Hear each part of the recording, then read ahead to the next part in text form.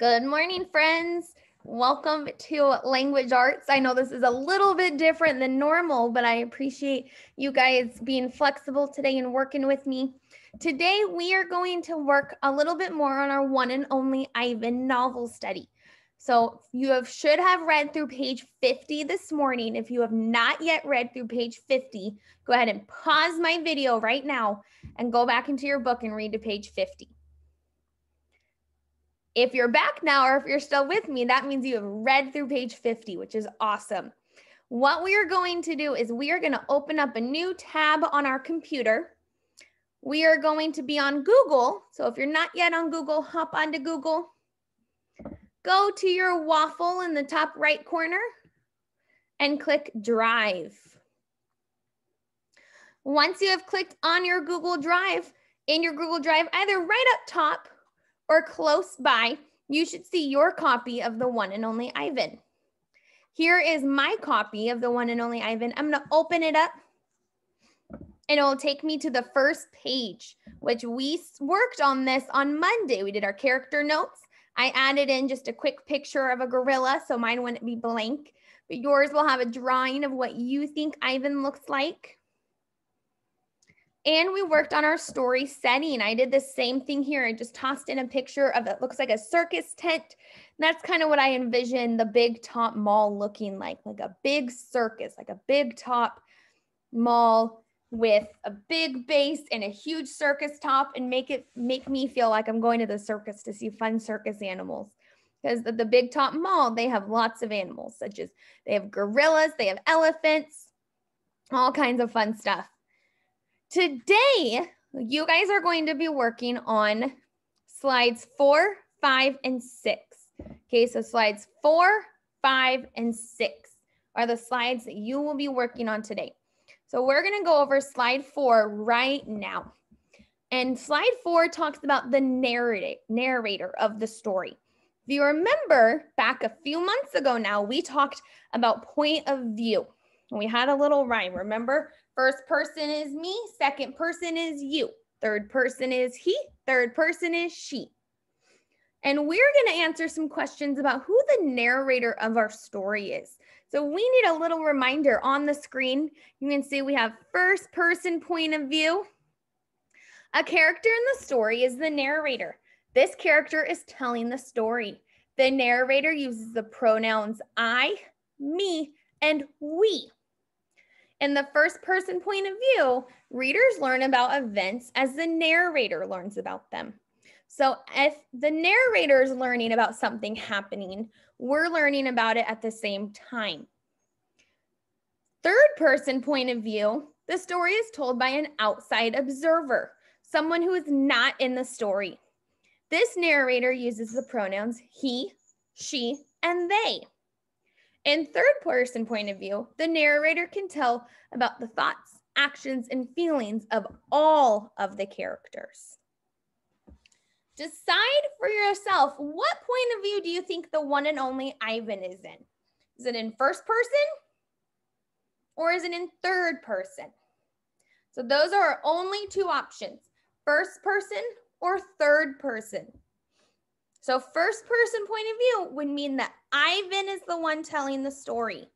Third person point of view would mean that there is somebody outside of the story telling us about Ivan's life.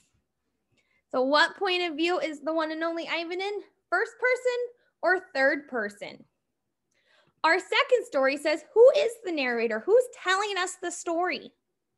Is Ivan telling us the story? Is Stella telling us the story? Is Bob telling us the story? What about Mac? Is Mac telling us the story? Or is there somebody from outside of the book telling us the story? Is it just the author telling us the story?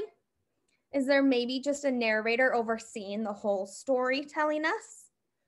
Is Goose telling us the story? As you can see, Goose would love to be involved in this. So maybe Goose is the one telling us the story. Third, what other names does the narrator have?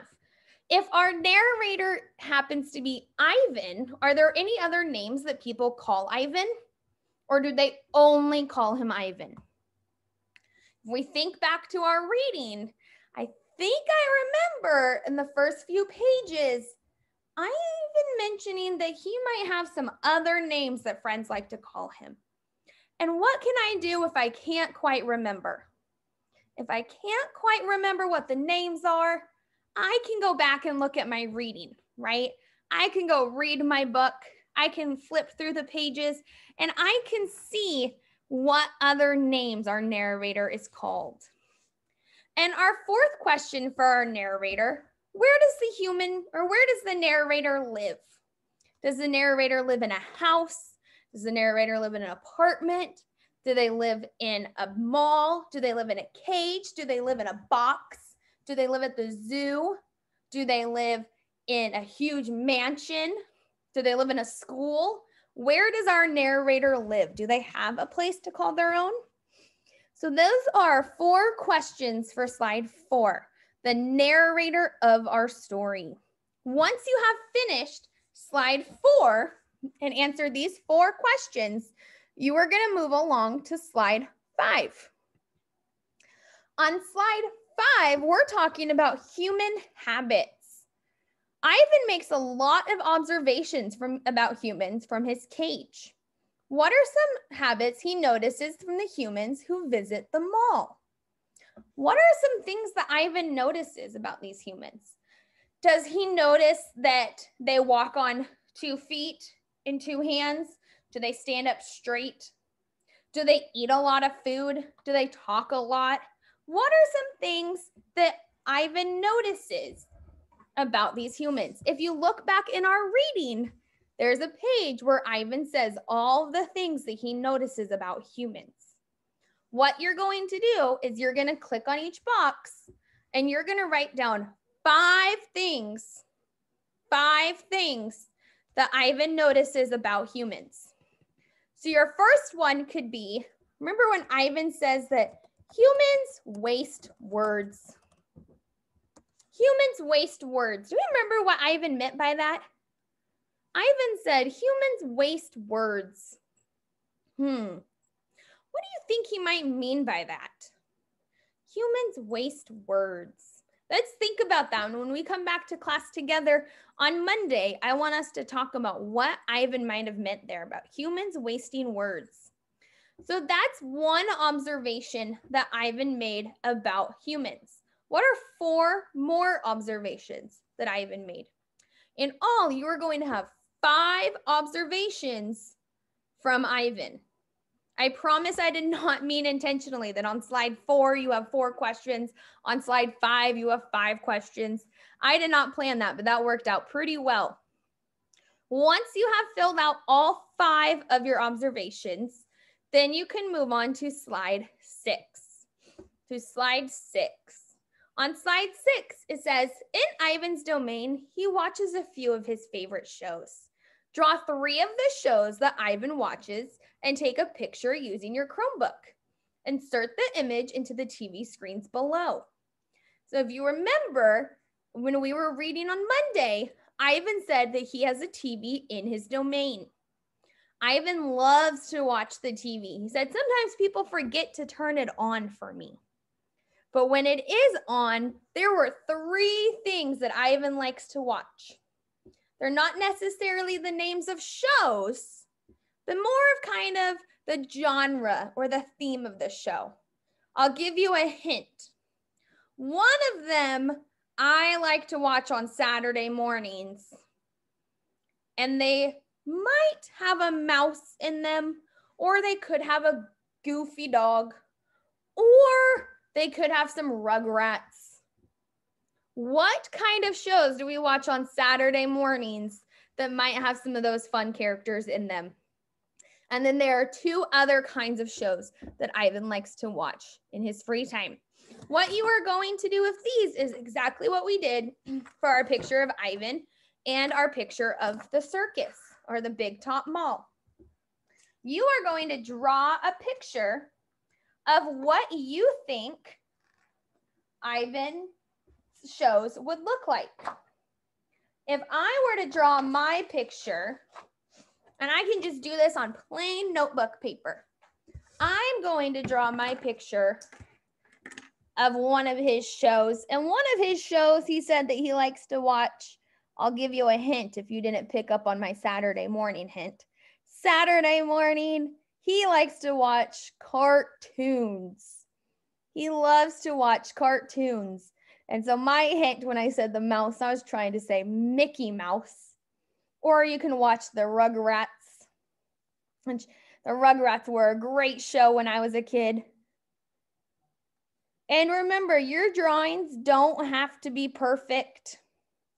In fact, my drawings are not perfect. And that's okay. Just try your best. I'm doing my drawing for my favorite cartoon as a kid. And I wonder if anybody will know what my favorite cartoon was based off of my picture. I'm going to draw my picture. And it's not perfect. I can take my time on it and I can color it in. But I have my picture drawn and I'm going to insert a copy of my picture. So I'm going to go up to the top of my slide and I'm going to say insert image. Whoop, insert image camera. And it will open up my camera. And it'll be able to take a picture of my drawing. So here's the picture. Let's get my picture in the screen. Here's the picture of my drawing.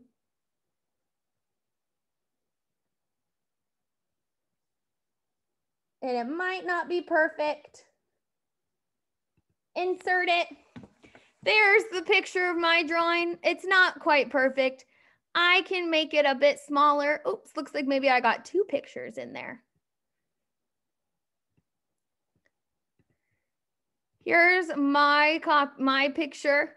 Does anybody know what my picture is? You can see his name is on his shirt. You might even be able to see what his jar has in it. My picture is of Winnie the Pooh. Nice guesses. Winnie the Pooh and his jar of honey, because Ivan likes to watch cartoons. So I have added in my picture of cartoons. And you can also add in your picture of your cartoons and then add two more of the shows that Ivan likes to watch. The last part on this page says, Bob says that Westerns are nothing like real life. Why does he say this? Why does Bob say that Westerns are nothing like real life? I think that maybe I remember that conversation in our reading. And I can go back into our reading and I can look for that conversation and see where it says that Bob says Westerns are nothing like real life. And I can say why Bob says so. Once I have completed slides 4, 5, and 6, then I am done with this activity. I am done with these slides. When we come back together on Monday, we are going to work on reviewing the vocabulary from section 1 and answering section 1 questions that are on slides 8 and 9. Slides 8 and 9 have some questions. If you would like to get a jump start on these and start filling in your answers, go for it. And on Monday, we're going to review our answers together and fill these out as a class. But if you would like to get a jump start on it, go for it. Once you are done with your assignment for today, so remember your assignment for today is just slides 4, 5, and 6. Please go ahead and share this document with me. So you'll share it and you'll type Sarah L at St. Helens, and there I am. And you will send this over and it will get shared. And I will get an email saying that you have shared your work with me. Okay. Once you have completed this activity, then you are done for language arts today. And I will see you back in a little bit for math. Bye, friends. Have a good day.